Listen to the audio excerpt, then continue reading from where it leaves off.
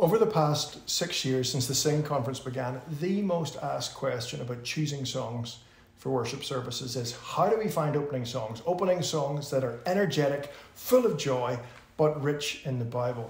And it's the hardest thing to write. And so we are so excited to introduce the song Rejoice to you and encourage you to try it out in your churches. We just did it at the Sing Conference. We actually wrote it back in June. We had all the writers over to our home in Ireland, and Brian Fowler and Ben Shive had come up with this chorus: with each breath he's given, praise the Lord. In these times we live in, praise the Lord. And we're trying to kind of find how to get a verse that would set that up as a congregational song. It didn't necessarily feel congregational at the start. And so I have been reading the Anglican Book of Common Prayer, and one of the calls to worship that they use in that is actually Philippians 4, rejoice in the Lord always. Again, I say rejoice, let your gentleness be evident to all.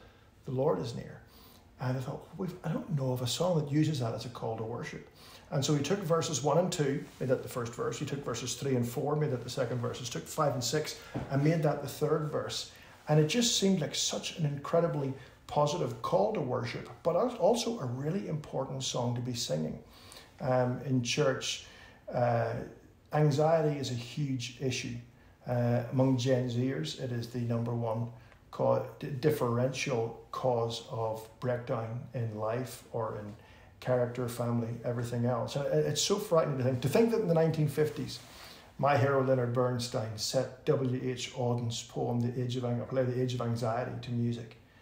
And to think that 70 years later, the level of anxiety, which at that point was considered fever pitch, today would be considered almost like a vacation to us, is just a reminder of the anxiety all around us and the natural consequences of sin in society. When we go to church on a Sunday, when we listen to songs in the car, we need songs that speak to these issues, but they speak and they lift our heads with relief to the one who is our hope and who is the one in whom we can rejoice. We hope you can enjoy the song. We hope you can enjoy playing it over and over in the car, and we hope you can enjoy teaching it to your congregation and encouraging them on a Sunday morning as they come away from all that drags them down in life. We hope that this will be a really inspirational and helpful song for your church in the next year.